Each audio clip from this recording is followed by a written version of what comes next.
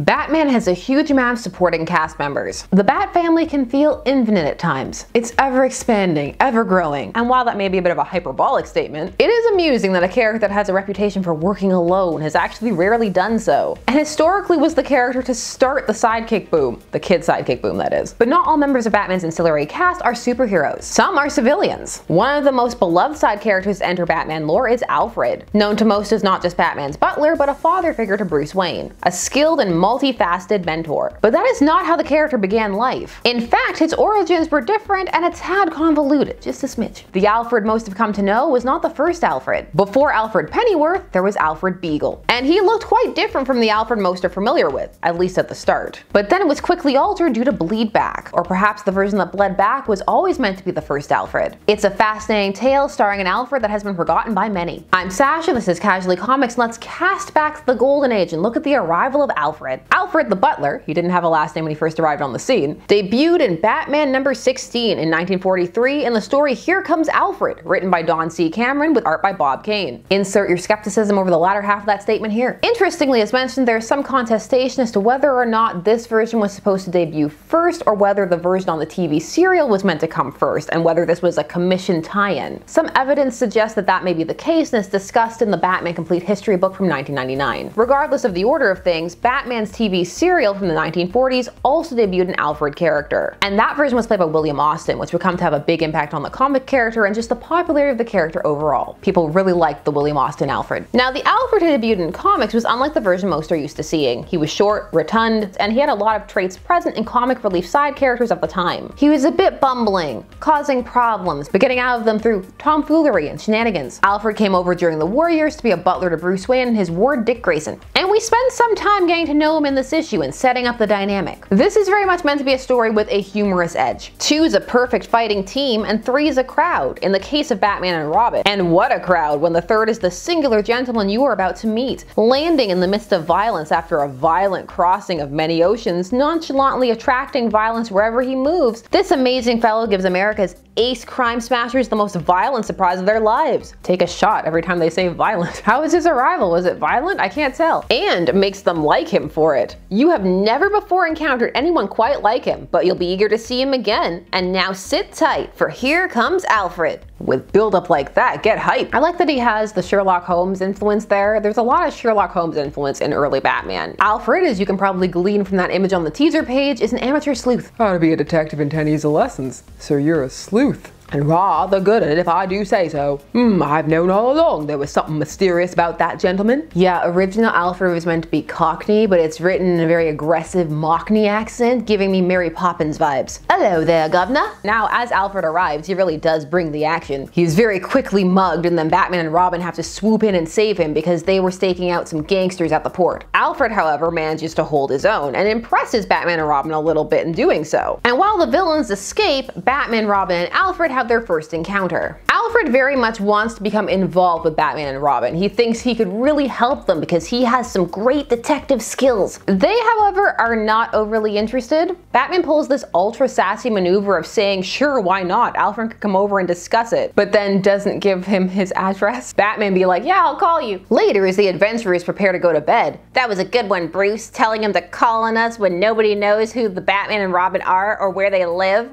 Oh well, maybe he fancies he's smart enough to find us. Imagine a dimwit like him finding us when some of the smartest men in the world have tried and failed. Ring! Doorbell! Oh, someone's at the door. I'll answer it. Golden Age Robin is something else. The sheer savagery.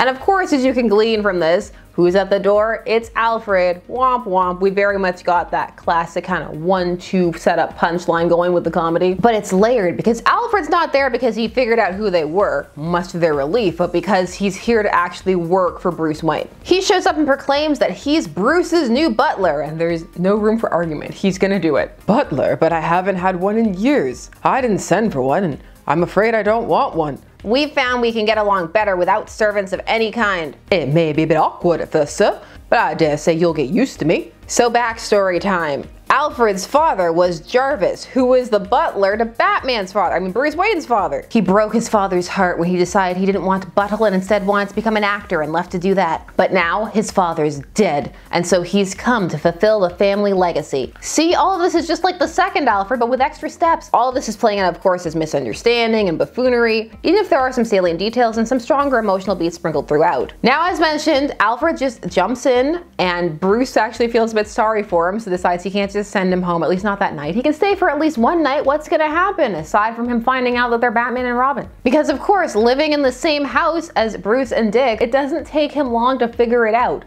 But even so, it's an accident. During a fight, Alfred accidentally triggers a mechanism for the secret door of the Batcave. Because there are people who are coming after him, they're after his briefcase. He was wandering around looking for Bruce and Dick, didn't find them, and instead stumbles upon the Batcave. Alfred is thrilled that he's discovered it and feels that this makes them very lucky indeed that he's their butler. That's the tone of this. It's just, ooh, aren't they lucky to have me, Alfred? But then there's also that kind of bumbling element. So he decides he's gonna help them. He wanted to since the start of the story anyway, and thus begins the dynamic of him inserting himself into their adventures and often having silly moments or being helpful through comedic happenstance. They end up stopping the villains, and then the following evening, Alfred's pretty proud since we gave him full credit for this case. I really thought he'd done a great job of detecting, until it turned out he got all of his information by accident. For a while I was afraid he'd find out who we really are, but if we're careful, it will be safe to let him stay since he isn't too bright. Beg pardon, sirs. You'll be going out directly, and I thought I might assist you with your uniforms, Governor. What's this? Huh? Those cloaks! What does this mean? Wow, I can't believe the man who lives with us figured out our secret identities. Maybe you're not too bright, Robin. Well, you're one of us now, Alfred. I hope you realize that if your knowledge leaked out, Robin's life and mine would be forfeit. Criminals would have an easier time of it. I like that he put Robin first. Most likely it's just for the manipulation factor, the feel bad. And so Alfred's position is secure. And he's happy that they're impressed with him, and he's definitely not going to tell them that he found out their identities by accident. Keep an eye on Alfred. You haven't seen the last of him. Batman works alone. That's why by 1943 he already had 2 stable supports who knew who he was. Now Alfred was well on his way to becoming a staple thanks in no small part to the character's popularity on the TV serial. People loved that version of Alfred, and the character in comics was changed to accommodate. Now, as mentioned in the serial, Alfred went by Alfred the Butler, and the last name Beagle wouldn't be introduced until Detective Comics 96 in 1945, and you may note that he now looks quite different than he did in his first outing in Batman 16. That's because his appearance was changed to line up with the television show, and there is a whole issue explaining how that happened. This was in Detective Comics 83 in 1944, in the story Accidentally on Purpose. Bruce and Dick find Alfred working out, and when they talk to him about it, he says that actually he's been feeling a bit run down with all of his duties, and so Bruce offers him a vacation. Where does he want to go? But Alfred already has a place in mind. He's secretly gonna go to a health spa, which of course gave me flash forwards to that Batman TAS episode, Eternal Youth. I still owe Bruce Wayne for his involvement with that slash and burn outfit. But for now, I'm content to settle for his friends. It works out better than that episode though. Or does it? When he comes back from this health spa, he looks more like the Alfred design we're more familiar with. It's really disconcerting. He looks like an entirely different character. He lost so much weight in such a short span of time. Is he okay? And he also grew a mustache. But he still has that same in-comic persona, that is, book-loving, clumsy, and getting into all kinds of whimsical antics. And he would go on to have adventures trying to hone his skills, but oft times getting in the way and helping / succeeding through luck. The comic relief vibe that he's providing was very much in line with supports that you would see during that time period. In fact, he's pretty tame compared to some of the others that were out there. Some of them were even drawn in different styles and just felt like they'd come straight out of a slapstick comedy serial a la Three Stooges, which of course was very popular at the time. However, because Alfred isn't quite so extreme, he fits in a bit better overall without sticking out so much, at least in retrospect. So what happened? How did this Alfred, who featured so prominently in both Batman and Detective Comics, become the Alfred Pennyworth version, and why? The Alfred we're more familiar with is traced back to Batman 92 in 1955, but that needs some clarification. This is also the issue that introduces Ace the Bat Hound. Things get a little bit wonky here based on what was happening in the time period, and probably because this was a confirmation of things happening on Earth 1.